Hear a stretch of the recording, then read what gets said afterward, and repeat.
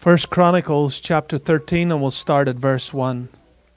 I just want to give context to where we're jumping into this story. David has just become king of all Israel. Of course, he was king of Judah, but now he's become king of all Israel. And we just break into this story at that exciting moment, probably one of the most exciting moments in Israel's history. Because now David, a righteous king, is taken over from a wicked king, Saul. First Chronicles chapter 13, verse 1. And David consulted with the captains of thousands and hundreds, and with every leader. And David said unto all the congregation of Israel, If it seem good unto you, and that it be of the Lord our God, let us send abroad unto our brethren everywhere, that are left in all the land of Israel, and with them also to the priests and Levites, which are in their cities and suburbs, that they may gather themselves unto us. And let us bring again the ark of our God to us, for we inquired not at it in the days of Saul. And all the congregation said that they would do so, for the thing was right in the eyes of all the people. Verse 8. And David and all Israel pled before God with all their might, with singing, and with harps, and with psalteries, and with timbrels, and with cymbals, and with trumpets. And when they came unto the threshing floor of Sidon, Uzzah put forth his hand to hold the ark, for the oxen stumbled. And the anger of the Lord was kindled against Uzzah, and he smote him because he put his hand to the ark. And there he died before God. And David was displeased because the Lord had made a breach upon Uzzah. Wherefore that place is called Perez-Uzzah to this day. I've called this message this morning, There is nothing more important than the presence of the Lord. There is nothing more important than the presence of the Lord. Now, before I get into the message, I want to say this. I trust that you never think just because I'm preaching a subject that I've mastered a subject. Okay?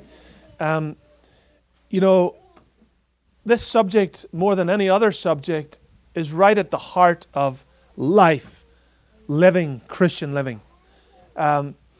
So the preacher has a responsibility simply to relay the voice of God. He's a conduit to the voice of God. So I trust that you never think just because I'm preaching a subject that I'm preaching at you. Brother, sister, this message is for you this morning. This message is for me this morning. This message is for the people of God this morning.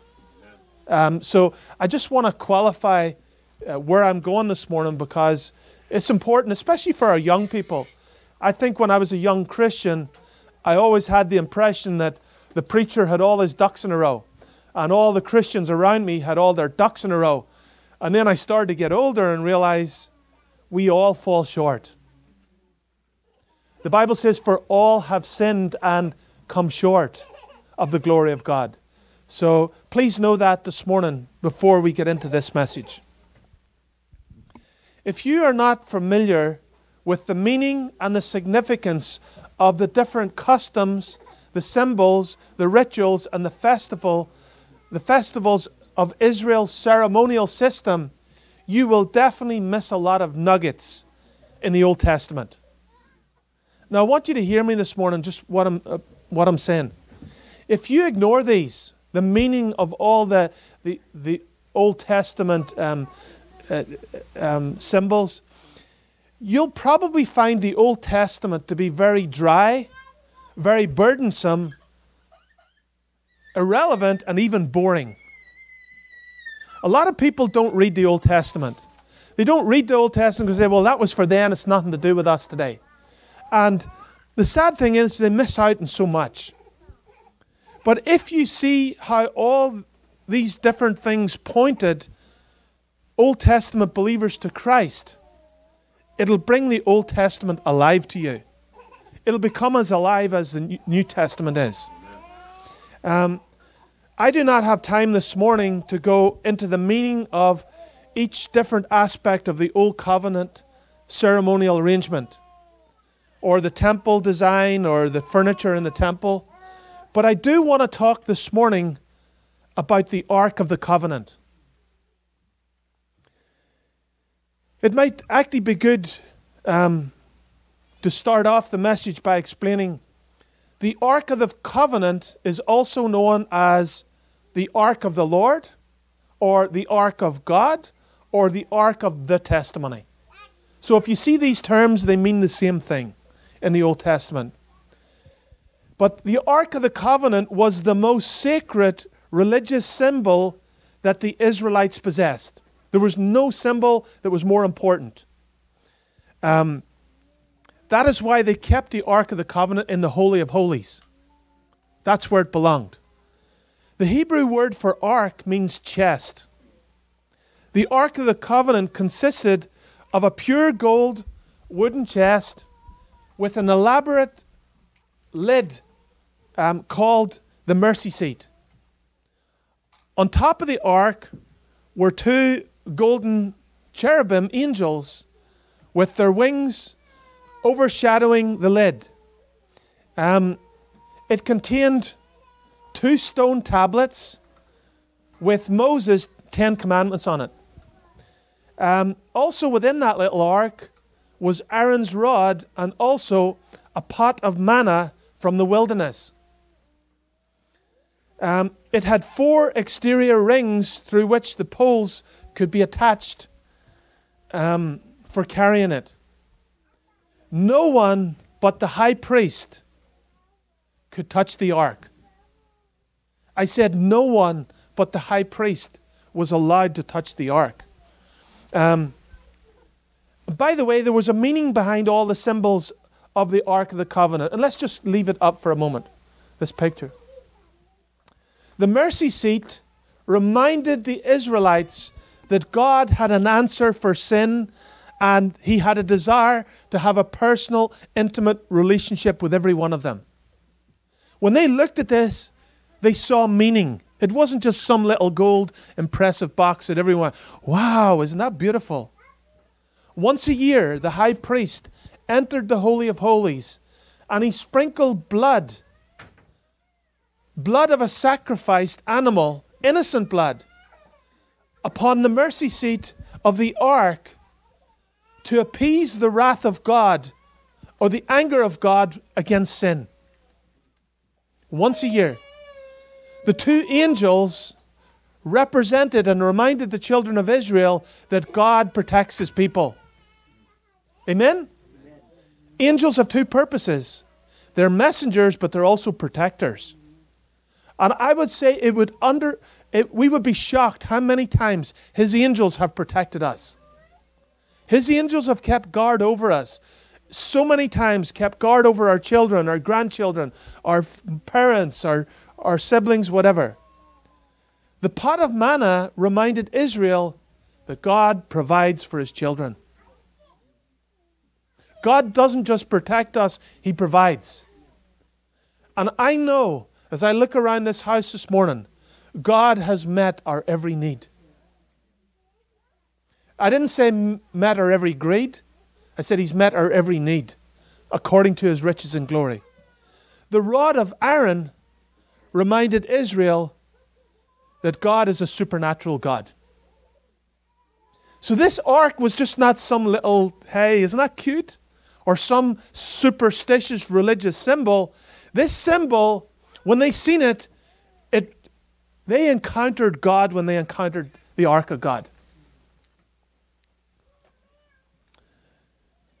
The ark of God represented the powerful, active presence of God in the midst of the children of Israel. Where you found the ark in the Old Testament, you found the cloud of God's glory. Wherever you found the ark, God was revealed. 2 Chronicles 6:41 and Psalm 132:8 describes this ark also as the ark of thy strength. The ark of thy strength. You just have to study the history of the Ark of the Covenant, and it will tell you how special this ark was. In Samuel chapter 1, verse 4, 1 Samuel chapter 4, verses 10 through 11, Israel was attacked by the Philistines, and they were decisively defeated. The Philistines were wiping out the Israelites. This battle was one of the greatest humiliations in Israel's history. And this is what it records. And the Philistines fought, and Israel was smitten. And they fled, every man into his tent. And there was a very great slaughter, for there fell of Israel 30,000 footmen. There hasn't even been 30,000 footmen killed in Ukraine yet. They estimate that there's been 15,000 Russians killed, Russian soldiers. So this must have been an incredible slaughter for Israel. This was Israel, the people of God. And it says, the ark of God was taken. And the two sons of Eli, who were totally compromised and wicked men, Hophni and Phinehas, were slain. By the way, when the Ark of the Covenant was taken that day, the presence of God was taken. The glory of God was taken from Israel. You say, well, I think you're kind of taking that a little bit too far. Really? Well, let's read on. 1 Samuel 4:21 through 22. It says, of course, we see here Eli's daughter-in-law. Of course, Eli died. Whenever he got the news, Eli, he was evidently really heavy, and it says he fell back and he died. Okay? So, but Eli's daughter-in-law had a child right at that moment. And we find in 1 Samuel 4, 21 through 22, she named the child Ichabod. Ichabod, saying, the glory is departed from Israel. Why? Because the ark of God was taken. This was no small thing, brother, sister. Without the ark of God, Israel was powerless. By the way, without the presence of God, you and me are powerless. We're powerless. We can know everything we need to know about God, about the Bible, but if we don't carry His presence, we are powerless. We're just going through the religious motions. Amen? By the way, do you know what it's like to carry the presence of God? Do you know what that's like? I'm not saying, do you know what it's like to be saved? I'm talking about knowing that God's actually with you. You can feel Him. He's in the car. He's in the workplace. He's with you whenever you go to a ball game.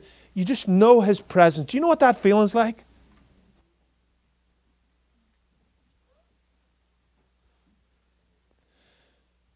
You probably know what happened next in this story. And the Philistines in 1 Samuel 5:2 foolishly attempted to bring the sacred symbol of God's presence, the Ark of God, into the heathen house of Dagon. Remember the story? How foolish are the wicked. However, after this holy representation was placed within this heathen structure, you know what happened? It says Dagon was fallen flat upon his face before the ark of the Lord. Amen. Isn't that mighty? Huh? Here's their idol. Here's their God. Here's who they worship, who they trust, who they venerate. They put the ark of God into His presence, and He's just a dead God. And guess what? He's lying there face down before the presence of God. Isn't that powerful? This tells me that the enemy cannot handle our God.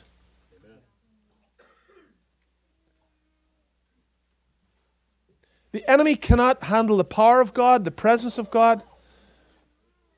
And this tells me when Christ comes into a situation, evil must submit. The counterfeit cannot truly survive when God is in our midst. light and darkness can never coexist. If God is in this house this morning, there could be 50 witches here, and guess what? They don't stand a chance. If you hear some Sunday that 50 witches have just walked into the church, please don't be disturbed. Don't be distressed. Just be thankful. Because I can assure you one thing, that their power compared to His power, it's not a competition. That they are going to be more under pressure than you are. Amen? You can rejoice, exalt the name of God, and know that that power is impotent in the presence of our God. God has not changed. Amen?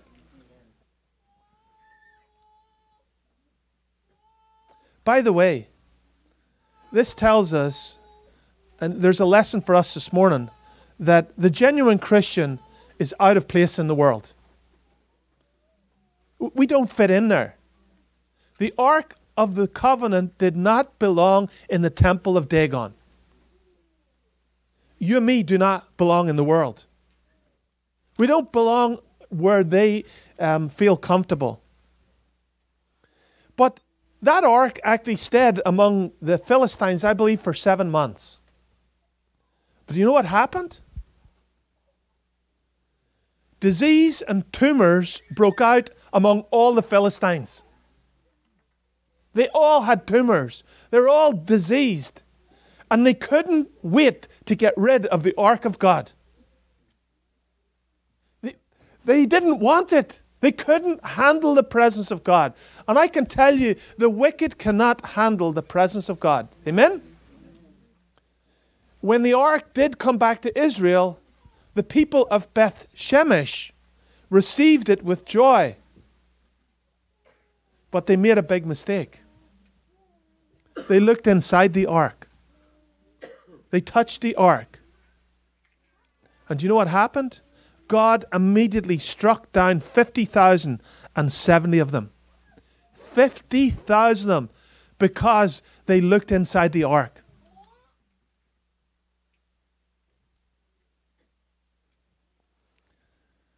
After all this, the men of Kirjath-Jearim, they took the ark and they took it to the house of Abinadab, where it stayed for 20 years. Through the whole life of Saul, King Saul, it stayed in Abinadab's house. So, Saul had no interest. He had absolutely no interest in the Ark of God. What does that tell you? After being made king, and right into our story this morning, when David became king of all Israel, the first thing that he wanted was for the presence of God to return to Israel. David was a smart man. Think about this. David's first concern when he replaced Saul as king was to return this sacred chest back to Jerusalem. Brother, sister, there's a lesson here for us. There's a challenge here for us. I can tell you there's a challenge for me, for you, not just in this church, but in our homes. We need to see the presence of God back. Amen?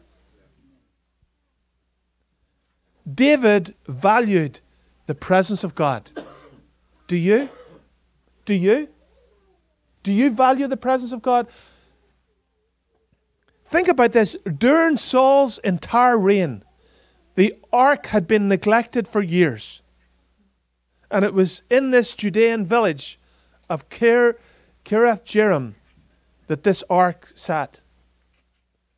By the way, this is all confirmed in our passage this morning in 1 Chronicles chapter 13, verse 3, where David testified. Please listen. And let us bring again the ark of our God to us, for we inquired not at it in the days of Saul. In Saul's day, it didn't matter. You wonder why Saul's whole ministry or his whole kingship was a mess. Here's the reason. You see, the fact that he had no interest in the ark of God was really telling you he had no interest in God. Because he knew what David knew. He knew the importance of this ark. He knew all about it, but he wasn't interested. How about you this morning? Are you interested in the things of God? Is the presence of God something that is important to you? Or is it not? Saul, by the way, is a picture of the flesh. He was always doing his own thing. Whether it was making a ceremonial blood sacrifice when it wasn't his place to do that, or whether it was consulting with a witch, or whether it was persecuting David, Saul thought that he didn't need the presence, the strength, and the counsel of God. How foolish! How foolish was he? As hard as it might be to get your head around it, the reason why David became such a threat to Saul was notably because he carried the presence of God. That was it. It says in 1 Samuel 18:12, and this is a powerful verse, Saul was afraid of David because the Lord was with him and was departed from Saul.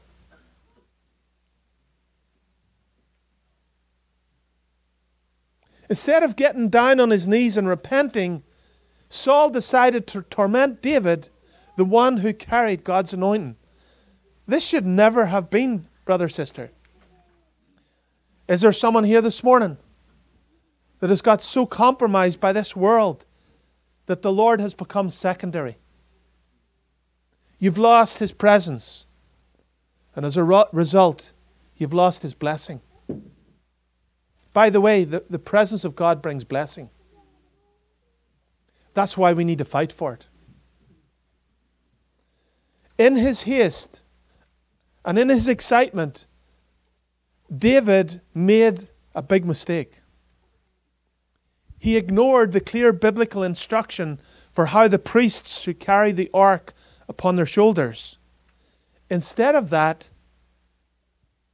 and instead of these priests carrying the holy ark, David had a new ox cart drawn by 4 oxen to carry it.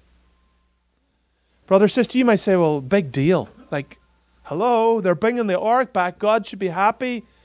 It says in 1 Chronicles 13:7, they carried the ark of God in a new cart out of the house of Abinadab, and Uzzah drove the cart.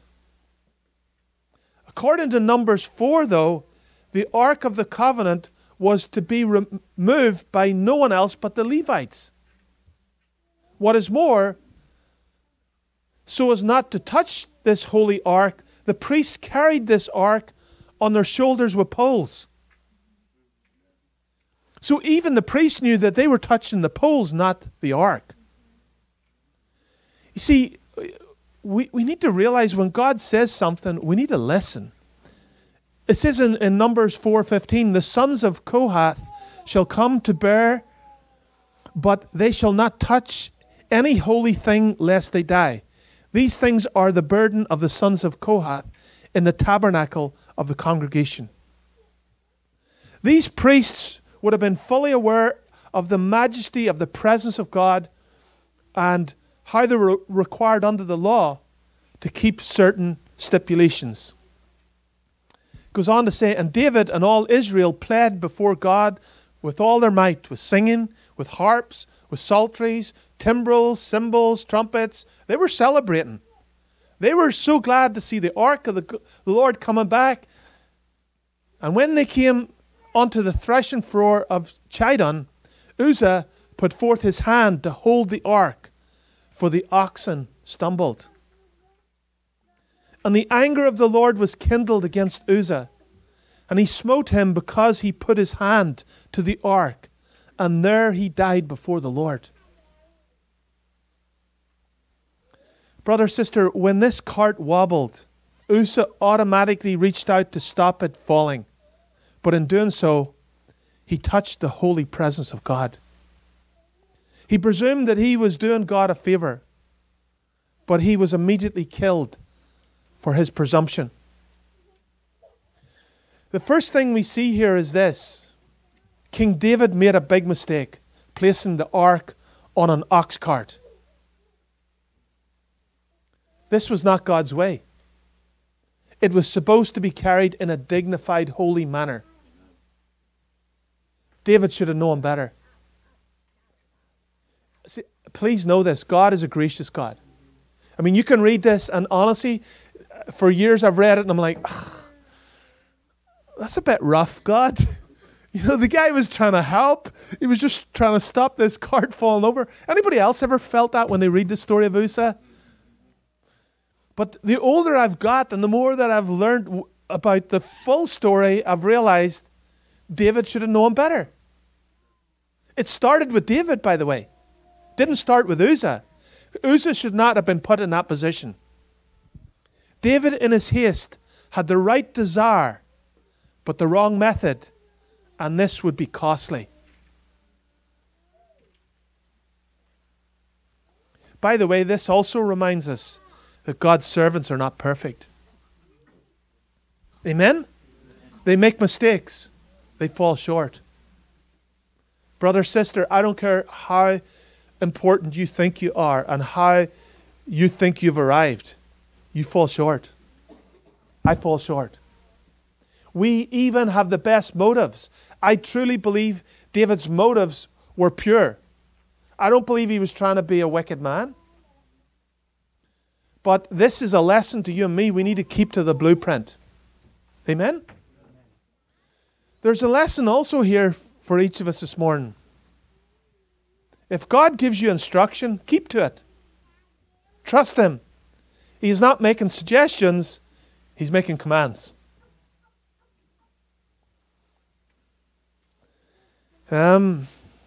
He rightly expects you and me to keep to His plan. And I think even in the midst of these things, we learn a lot about God. We learn a lot about ourselves. The lesson from Uzzah's action is, just because something feels right doesn't mean it is right. Now, I trust that Uzzah was a believer, okay? Hopefully someday we're going to meet him in heaven. I'm not one of these preachers, because of this, they'll damn Uzzah to hell. He made a mistake, but maybe we would have done the exact same thing. Seriously.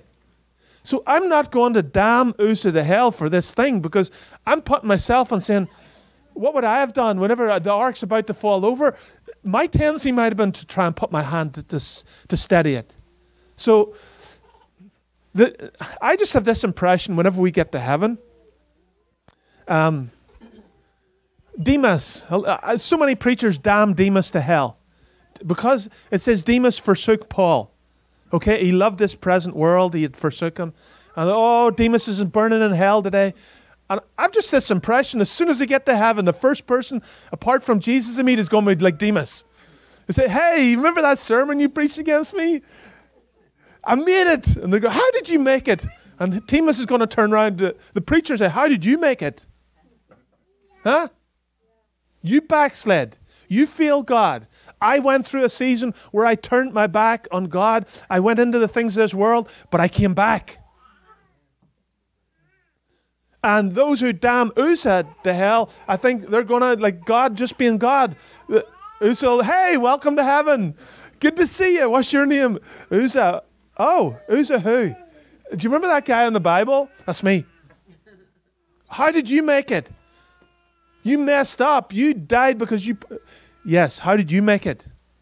Many times did you put your hand to the ark, try and steady it? Huh? Brother, sister, we have all of us failed, we've stumbled, we've fell short. Amen? Join the club. And for those who preach sinless perfection, they're preaching a false gospel. They might get a shock where they end up. Because those who say, oh, Lord, we've done many wonderful things in your name. Oh, Lord, we've done... And he's going to say, away from me, I never knew you. Because it was all about them, not about him. Brother, sister, I trust your salvation is based fully, exclusively, wholly on Jesus Christ. On what he did for you. That's your ticket into heaven, Jesus Christ. Not your own works. Not how you have ticked all the boxes. If it was like that, brother or sister, we would all fail. By the way, when religion puts up their A to Z, you know what happens? You get the Z and then you've got another A to Z. And then whenever you tick all them boxes, you've got another A to Z. The only problem is we can't keep the A to Z.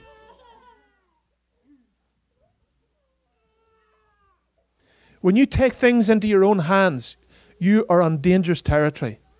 When you refuse to respect God's order and authority, then you place yourself in a position of a rebel.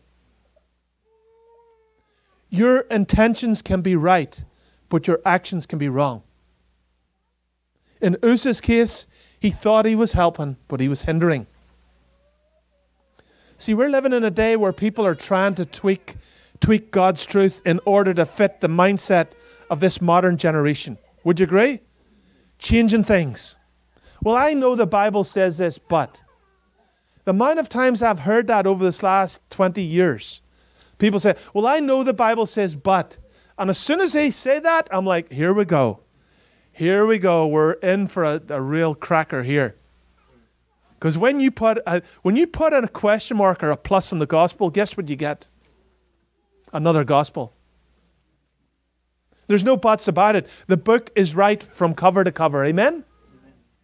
Amen? Amen. Thank God for about 4 of you.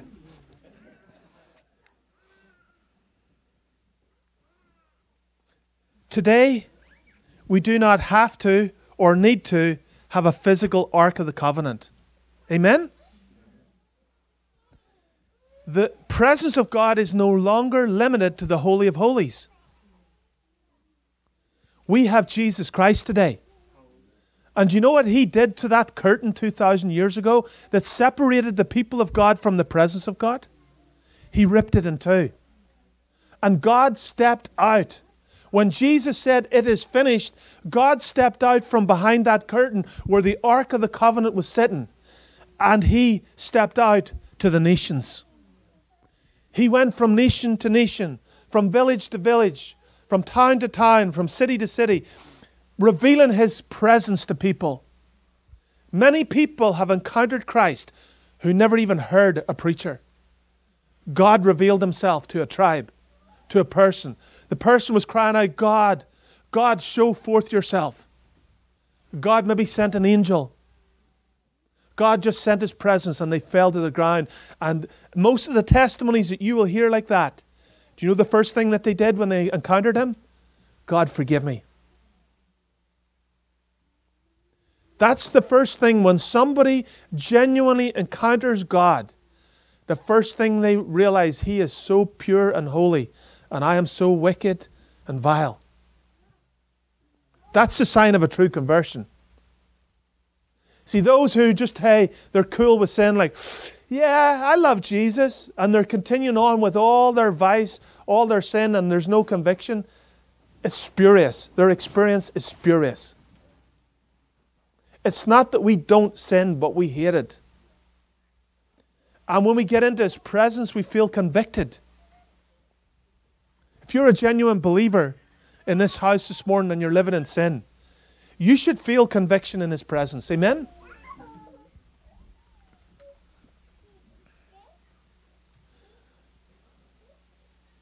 Today, we can personally encounter the presence of God, and we can carry the presence of God everywhere we go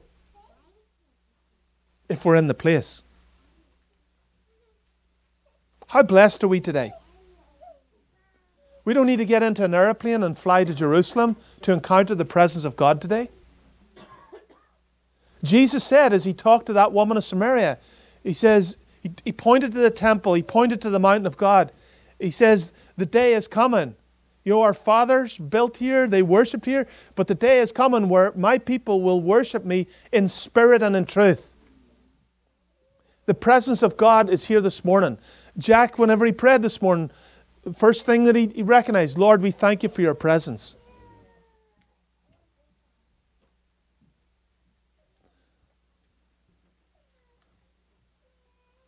The greatest need we all have as Christians in our day is for the presence of God.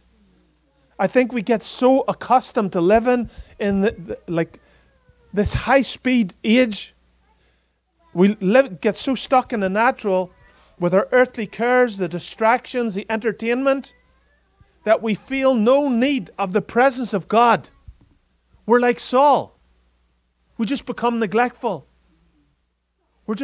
Life just gets, the testimony of everybody today is life is so quick. We're so busy. The cares of this world has got us. It's a bit like the compromised Laodicean church in Revelation. The last church in Revelation, you know what it said? They had need of nothing.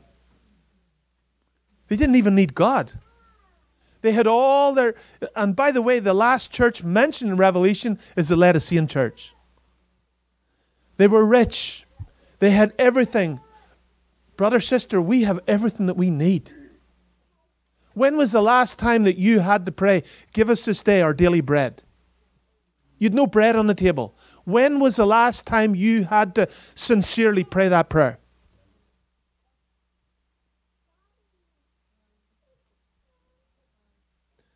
We are so spoiled today, but yet we're so spoiled we don't even need to say, we need to petition God, say, Lord, we need you. We need your presence. Without your presence, we're done. It's as if we're back with the mindset of Saul that, life is just cool.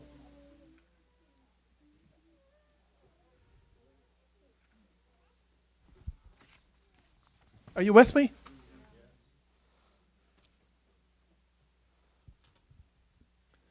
I believe we live in a day of entitlement. This generation just feels they're entitled to whatever's there. They don't have to work for it. They don't have to pay for it. It's just like they're spoiled. They expect everything on a plate.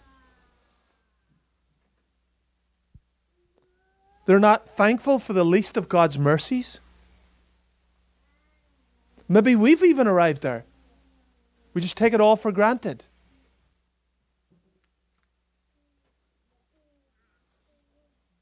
And then we wonder why society is going downhill.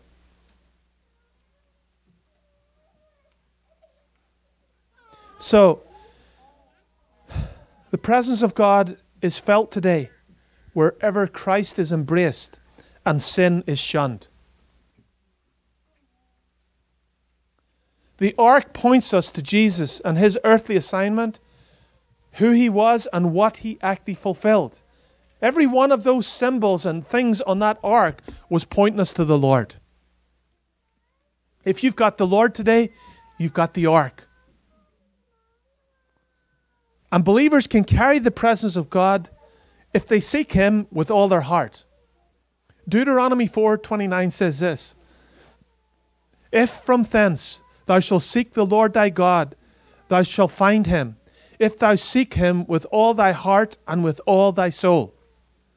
Jeremiah 29:13 says, ye shall seek me and find me when ye shall search for me with all your heart.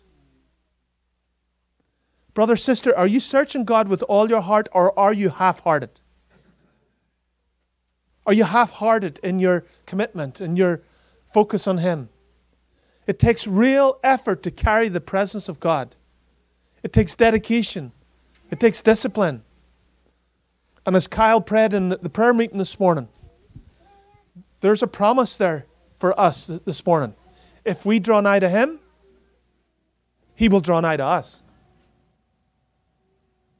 I can tell you, God keeps his part of the equation. If you want God's presence, draw nigh to him or draw close to him, and he will draw close to you. It is the presence of God that attracts the anointing of God. Just because you're saved does not mean that you abide in or manifest the presence of God. I'm going to be honest, it doesn't matter what I'm going through. It doesn't matter how much I feel I'm falling short of God. The preeminent thing that I want and I need is, in the midst of the battle, is I need Him. It's not just because I'm a preacher. It's because I'm a Christian. I need His presence. I can tell you, like you, I fall short. There's times I can't feel Him. I can't feel that tangible sense of His presence. When I don't feel Him, I feel lonely, vulnerable, and isolated. How about you? Or is it no problem to you? Since last June, I've never went through such a prolonged battle, unrelenting battle, where I feel like it's a battle every day to experience the presence of God. For me, I feel like the devil is standing in between me and God every day. I get up in the morning, it's like a fight. The devil's standing there and I can't feel anything. And it's like I have to fight through to get that dirty, vile, stinking devil out of the way so that I can actually breathe and be at peace. How about you? Is things a fight? Or is it just, are you getting things easy at the moment? Don't ask me to explain it.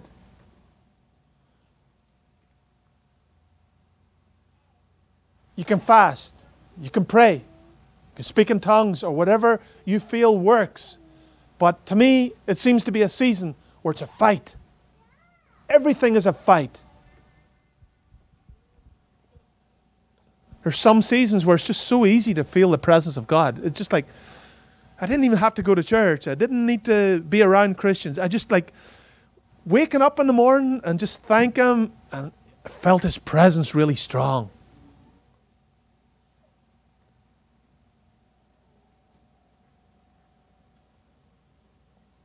I know that the only times that I can feel His presence is when I'm in the Spirit, when I'm sensitive to His voice, when I'm at peace, I am at unity with those around me that matter. That's when I can feel His presence. How about you? That takes work. That takes struggle. That takes travail. That takes getting yourself out of the way. I believe that this is what David was talking about in Psalm 51:11, where he says, "Cast me not away from thy presence, and take not thy Holy Spirit from me." I don't believe, like some people say, he lost his salvation here. He couldn't feel the tangible presence of the Lord. Does that make sense? Because listen to what he says, "Cast me not away from thy presence, and take not thy Holy Spirit from me." He just, whatever he was going through, it just was a battle. It was a struggle. Like, it's like, God, please, don't leave me here. Don't leave me in where I am, because it doesn't feel good. Help me, Lord. By the way, if you're feeling that this morning, I urge you to pray that prayer. Pray that prayer that David prayed. As I come to a close, I've heard people say this: I just don't understand why God would even bless David. Look at what David did. By the way, David didn't do everything right in his life. He did some wicked things. He committed adultery. He also murdered one of his most faithful soldiers. That was out of order big time. I mean, let's be honest. It doesn't matter whether you've murdered 15,000 men or one man, you're still a murderer. How many lies does it take to be a liar? How many things do you need to steal to be a thief? How many people do you need to murder to be a murderer? How many people do you need to fornicate to be a fornicator? And I hear people say, how could God even use David? How could He? I mean, surely you had your opportunity, you had your blessing, and you messed up. It's over. Is that the way it is? Well, one thing I believe that God was attracted to David was he valued the presence of God. He valued God. If you value the presence of God, you value God. There was nothing more important to David. To value the presence of God is to value God. This has to be the peak of human existence. So often today, because of our own neglect, selfishness, unbelief, or foolishness, we just push God away. We get so set in our carnal ways. I think a major thing that pushes God away is us constantly ignoring His instruction. God says, I want you to do this. We don't do it. I want you to do that. We don't do it. And after a while, I think God, like a gentleman, just steps back. He just says, that's okay, you don't want me? And He just steps back. Maybe into the shadows. You know, they used to sing of old, standing somewhere in those shadows, I will find Jesus. Anybody remember that? Jan, do you remember that? I forget the other word. Do you remember it, Barbara? No. Okay. No. Yes. She was scared of me bringing her up here to sing it. Barbara, would you sing that for us? I wish I could remember all the words. See, He steps back. I believe He just steps back like a gentleman. It's not that He leaves us. It's not that He forsakes us, but He just steps back. He says, I want to be there. I want to be involved in this. I want to lead you, guide you, protect you, provide. You won't let me, so He just steps back. I don't think He's far away, though.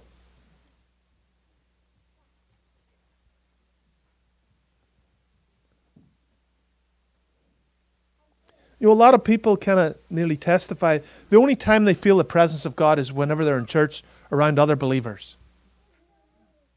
That's not the way it's meant to be, brother, sister. People say that. I love to get the church to feel His presence. Well, I believe that you and me can feel His presence outside of church. You know, sometimes we make it so complicated. Sometimes it's just being grateful and thankful. I'm not talking about just on Thanksgiving. Okay? Even the heathen are thankful on Thanksgiving.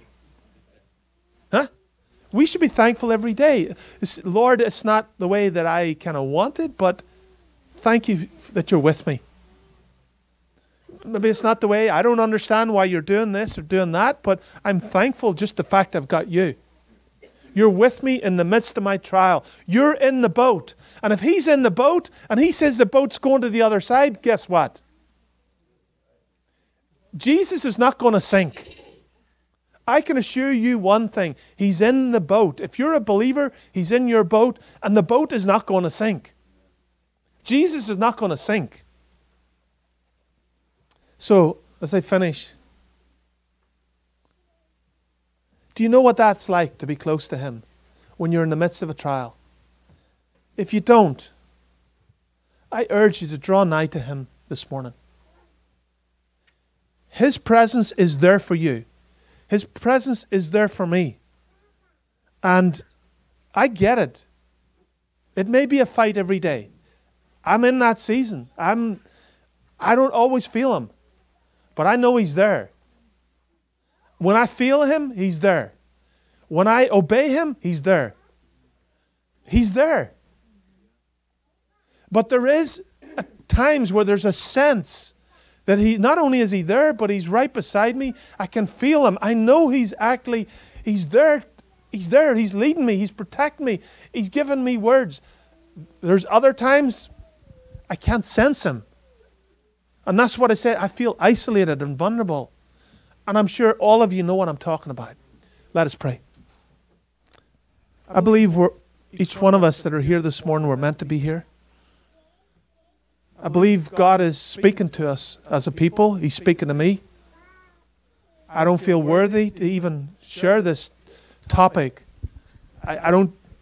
Sometimes I just don't feel worthy. I'm like, I don't feel like I've got all my ducks in a row on this subject. So who am I to even preach it? And God says, it's not your message, it's my message. It's not about your feelings, it's about my feelings. Well, let's just pray. Let's bring this before the Lord this morning. We are a needy people. We need Him. Let's all just pray this morning. Let's talk to Him. Oh God. Lord, we acknowledge this morning our great need of your presence. Lord, we don't need reminded because we know that whenever you're not close, it's just not the same.